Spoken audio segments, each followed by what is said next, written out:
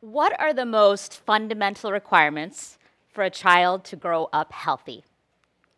They need plentiful and nutritious food, shelter, love, and sleep.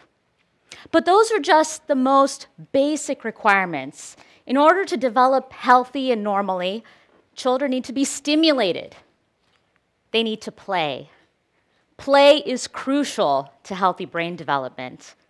Play is how children learn to interact early on with the world around them. Play is also a form of exercise, and we all know we need to exercise. Exercise makes us feel good. It plays an important role in our physical and emotional health. But over time, we need to think about how these kids could play to make things better. As we move forward and think about keeping kids healthy and safe, despite our best efforts, life can be completely unpredictable, and children can get sick. As a pediatric resident, I learned early on that my passion was in caring for the most critically ill infants and children in the hospital, those who were recovering from acute trauma, sudden and major surgery, and major medical illnesses in the Pediatric Intensive Care Unit, or PICU. Every year, 250,000 children are admitted to pediatric ICUs every year, and almost 2% of those patients will unfortunately die in the ICU, a number that has actually gone down significantly thanks to major technological advances. But at what cost?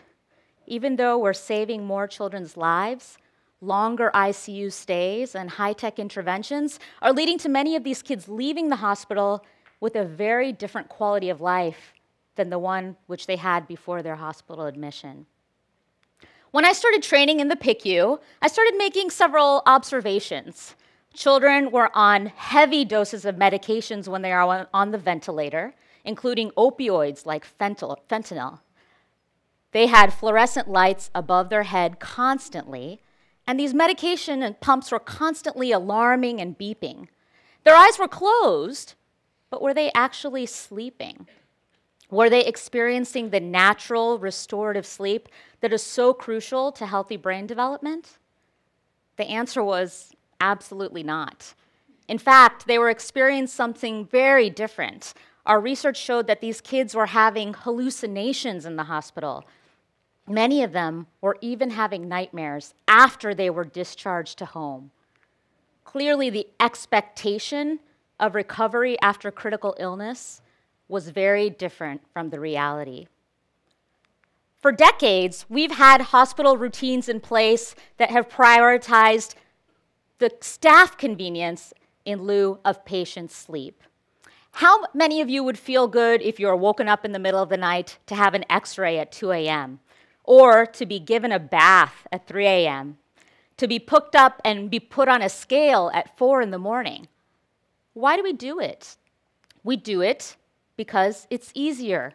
It's convenient. Daytime is all hustle and bustle. Nighttime is a time for us to start to catch up what didn't happen during the day, not necessarily a time for patients to sleep.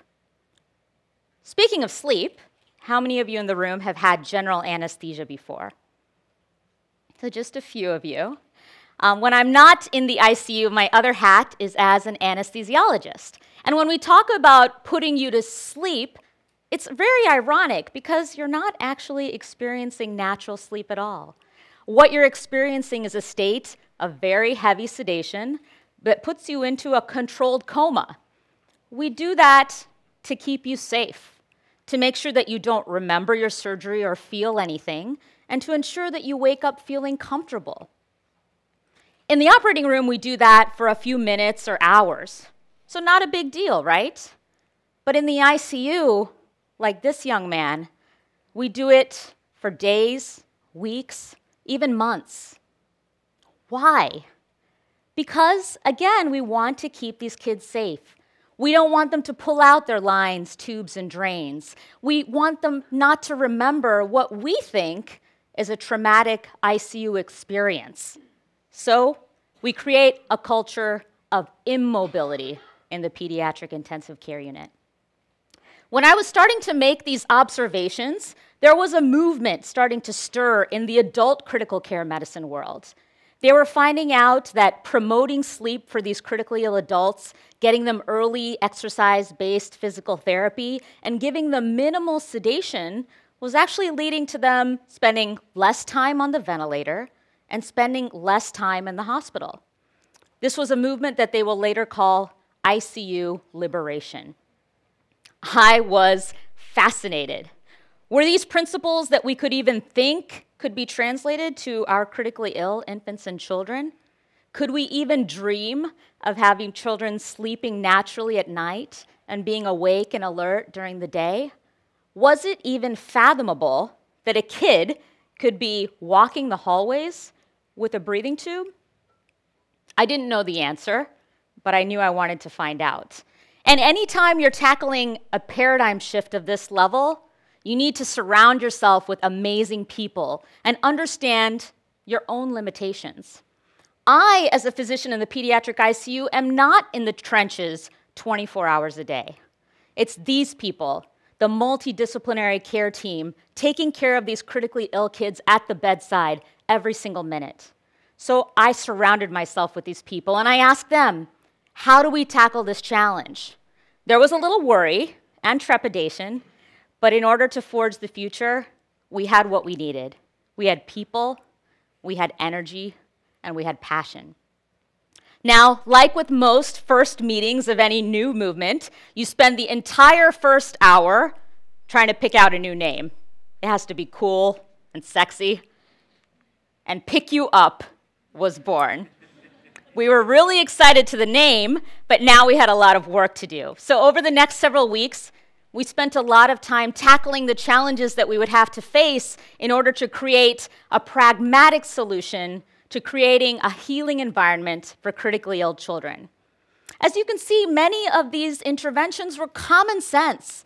Let's open the shades at 9 a.m. and get some sunlight in to improve their circadian rhythms. Let's make sure they have their bed, their bath, and their weight by 11 p.m. at the absolute latest.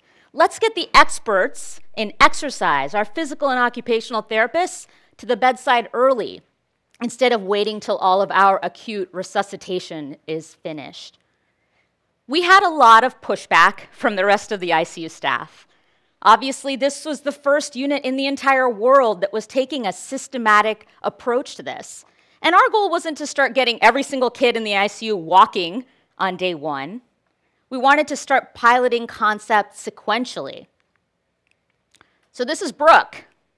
Brooke was our first PICU Up champion.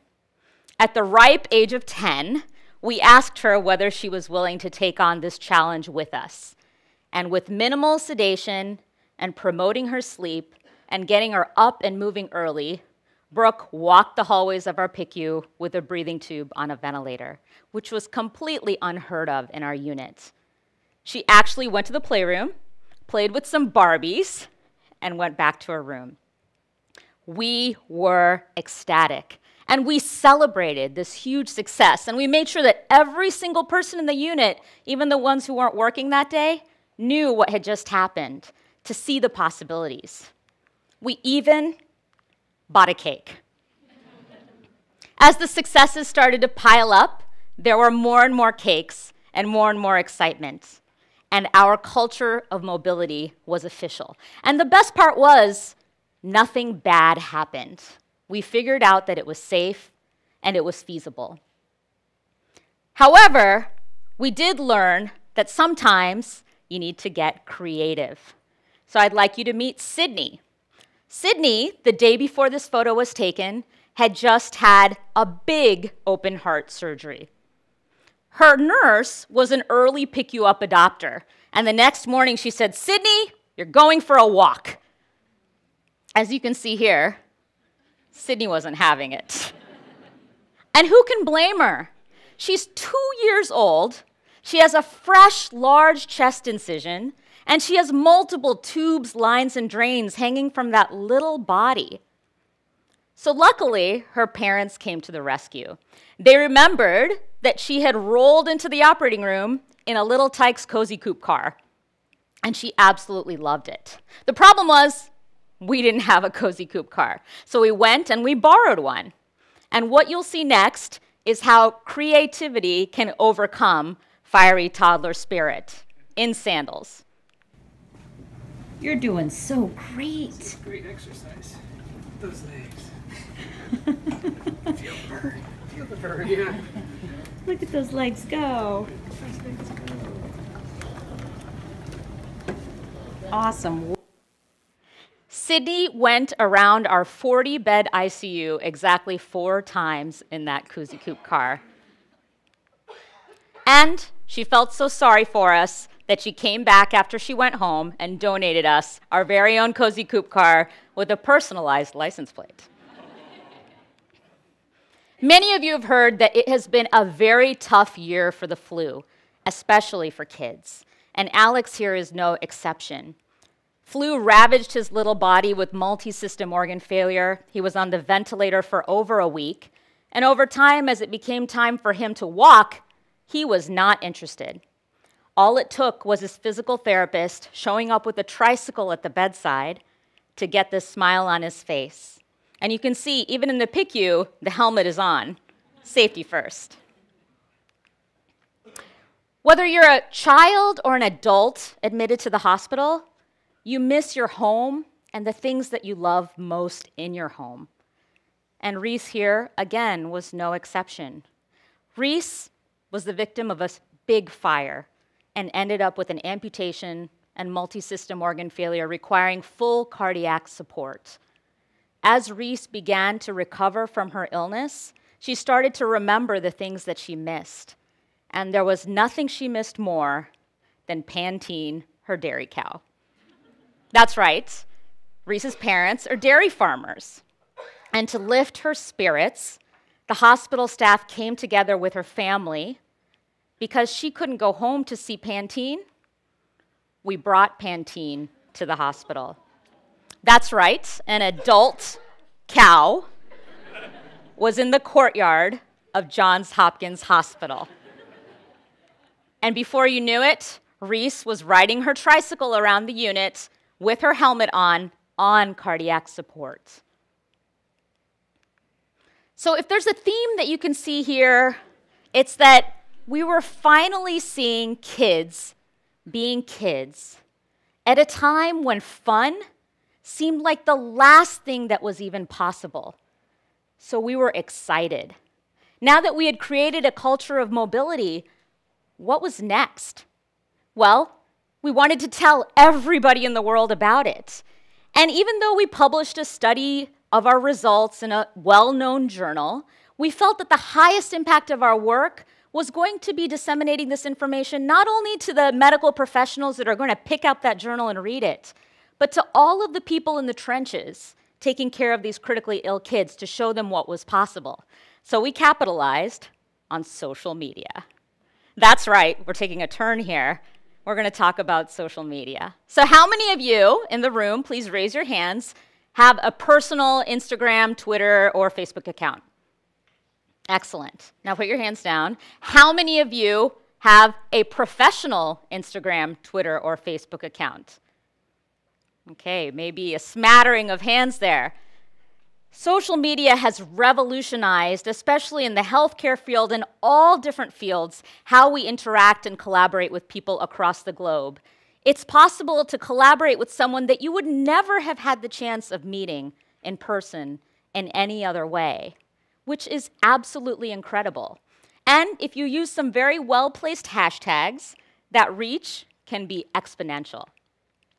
We started sharing our work with PICU Up using hashtag PedsICU and hashtag ICU Rehab, sharing our inspirational stories and insights, a picture of 2 nurses walking a baby down the hallway. And over time, the impact was amazing.